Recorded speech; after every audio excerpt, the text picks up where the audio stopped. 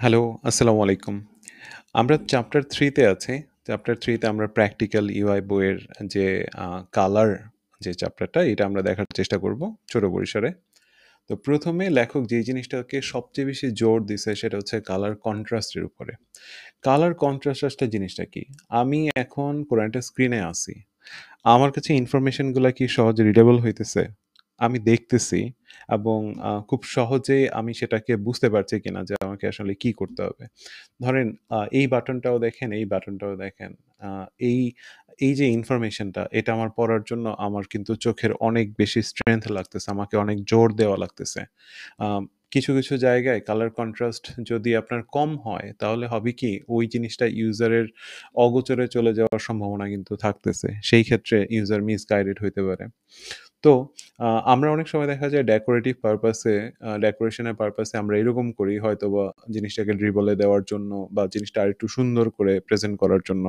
তখন এটা করা যায় যে আমি জাস্ট সুন্দর করার জন্য করতেছি। বাট যখন আমার এটা অ্যাকচুয়াল ইউজাররা ইউজ করবে তখন আমাকে মাস্ট এটা চেক করতে হবে যে এটার কন্ট্রাস্ট ঠিক আছে কিনা। ইচ অ্যান্ড এভরিথিং প্রত্যেকটা জিনিসের যেগুলা ইনফরমেশন আমাকে কনভে করতেছে। তো এটার জন্য আপনি সহজেই একটা কন্ট্রাস্ট চেকার পাবেন। প্রথমত হচ্ছে যখন আপনি কাজ করবেন, কাজ করতে, করতে একটা আইডিয়া চলে আসে। সেটা একটা জিনিস। But if you have confusion তো আপনি রিঅ্যাসিওর হইতে যদি চান সেই ক্ষেত্রে আপনি সিম্পলি আপনি Figma তে যাবেন। Figma প্লাগইন এ যাওয়ার পরে কন্ট্রাস্ট নামে একটা প্লাগইন পাবেন। আপনি ওখান থেকেই আ এই জিনিসটা পেয়ে যাবেন। যেখানে আপনি খুব ইজিলি জাস্ট যদি সাপোজ এই বাটনটা আপনি ডিজাইন করছেন। এখানে যদি আপনি ক্লিক করেন বা এখানে যদি ট্যাপ করেন তখন যেটা হবে তারা আপনাকে বলে দিবে যে এটা গাইডলাইনটা পাস করতেছে কিনা। I will strongly recommend you যে আপনি ওই জায়গাটায় আ ইয়ে করেন প্লাগইনটা খুঁজে বের করে আপনি এটাকে ইউজ করেন। খুব ইজিলি আপনি জিনিসটা বুঝতে পারবেন। সো এখানে ২ টা নাম আছে। একটা হচ্ছে WCG2 আর হচ্ছে APCA। তো APCA টা হচ্ছে আমি যদি বলি এটা একটু মডার্ন এবং এই জিনিসটাই এখন ওয়াইডলি ইউজ হয়। সো আমি রিকমেন্ড করব আপনি এটা নিয়ে আরেকটু পড়াশোনা করার। সো এইতেও যদি যায় আমার কন্ট্রাস্ট। সো সেকেন্ড আরেকটা বিষয় হচ্ছে ধরেন আমরা অ্যাজ এ হিউম্যান বিইং যদি বলি যে আ ধরেন আমরা একটা জিনিসকে যেভাবে দেখতেছি আ আ অ্যানাদার হিউম্যান বিইং যে কিনা ধরেন কালার ব্লাইন্ড হইতে পারে। সো সে কিন্তু সেইম ভাবে কালারটাকে দেখতেছে না।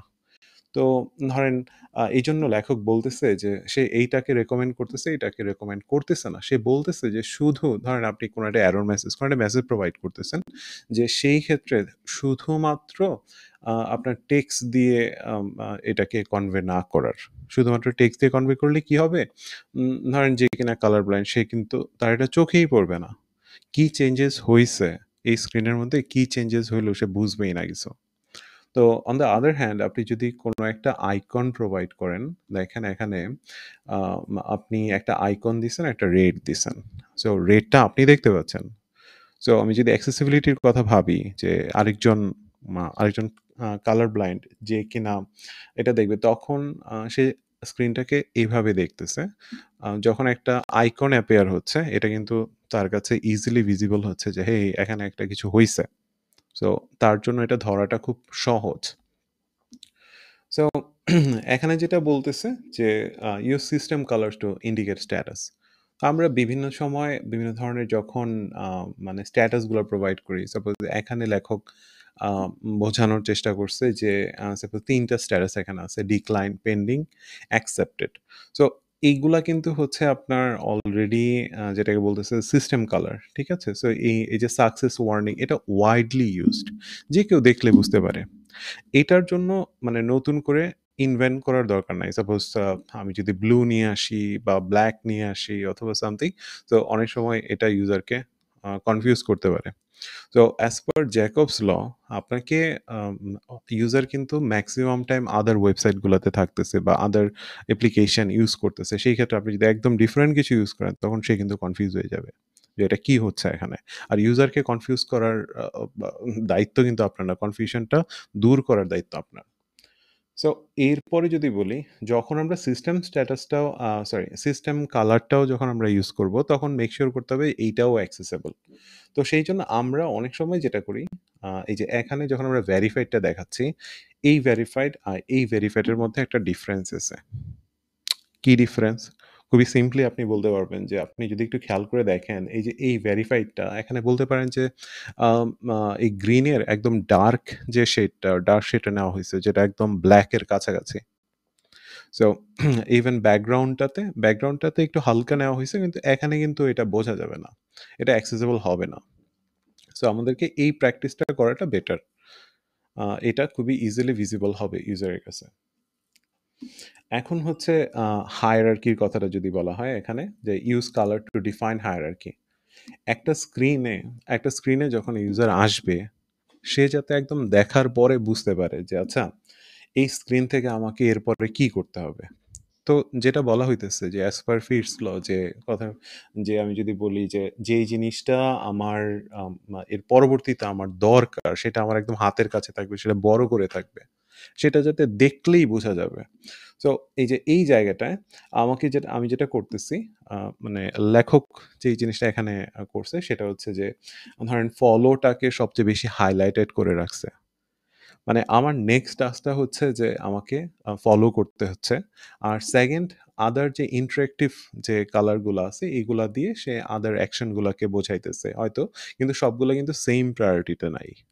চিন্তা করেন সবগুলাতে যদি সেইম প্রায়োরিটি থাকতো ইউজার কিন্তু কনফিউজ হয়ে যেত যে আচ্ছা আমি এখন কোনটা হচ্ছে আমার নেক্সট টাস্ক। ইউজার যাতে এই যে আচ্ছা আমার নেক্সট টাস্কটা কি এটা নিয়ে যাতে তার কোনো আ মা নিজের মধ্যে যাতে কোনো দ্বন্দ্ব না থাকে। ওকে? সো আমি যদি নেক্সটে যাই, সো এখানে এটা খুব সিম্পলি উনি যেটা বোঝানোর চেষ্টা করছে যে হেডিংটাকে একটু ডার্কার করে দেওয়া। হেডিংটাকে লাইট না করে দেওয়া। এটা উনার পার্সোনাল প্রেফারেন্স থেকে এবং এই জিনিসটা খুব ইজিলি ভিজিবল হয় ইউজারের কাছে। এইটা আমার ওয়ান অফ দ্য ফেভারিট। আমি সবসময় বলি যে আ ডোন্ট ইউজ পিওর ব্লাক। কারণ কি প্রকৃতিতে কোনো আ মা পিওর ব্লাক নাই। মানে ফুল ব্লাক ইউজ করা আ উম আ আম করেন না আরকি ফুল ব্লাক। একটু যদি বলে যে এভয়েড আমি সাধারণত যেটা করি আমি আপনাকে বলি, আমি ব্লু এর একটা ডার্ক শেড নেই।